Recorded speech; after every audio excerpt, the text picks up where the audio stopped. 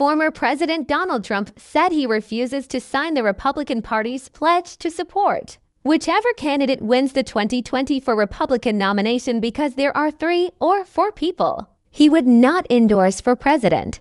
During an interview with Newsmax host Eric Bolling, Trump said there was little incentive to debate other candidates when he was so far ahead in the polls, before adding, "I have a problem with the debate for another reason. I wouldn't sign the pledge. Why would I sign a pledge? There are people on there that I wouldn't have.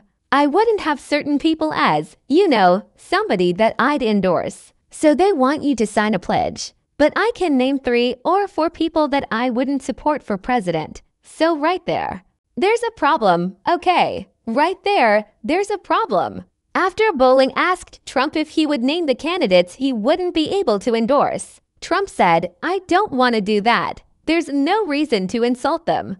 But there are some people there that a lot of people wouldn't endorse." He continued, "They're not going to go anywhere. By the way, they're not going to get it. But I wouldn't endorse them." The RNC said that's one of the requirements for so you won't sign it. Bolling questioned, "Well, they have 3 or 4 people that I wouldn't, Who would put these people as president?" Trump said, "Somebody like Asa Hutchinson, who's polling at 0, will ask me nasty questions. Somebody like Chris Christie, he's polling at 1% and he's gonna ask me nasty questions, and others too. And then you have some that are very good. I mean, Tim Scott has been very nice, and Vivek Ramaswamy has been very, very nice. I mean, these are, very capable people, very good people. But why would you do that when you're leading by so much? Ronald Reagan didn't do it. Nixon didn't do it. Many people didn't do it. But I'm gonna look at it very seriously."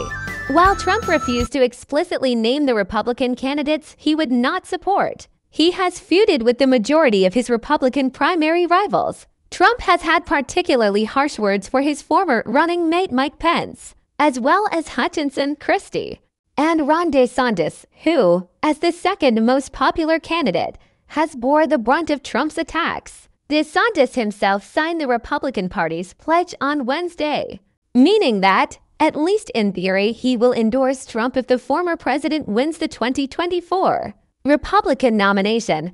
Other candidates, including Christie and Hutchinson, have been more vague about whether they will endorse whoever wins the primary.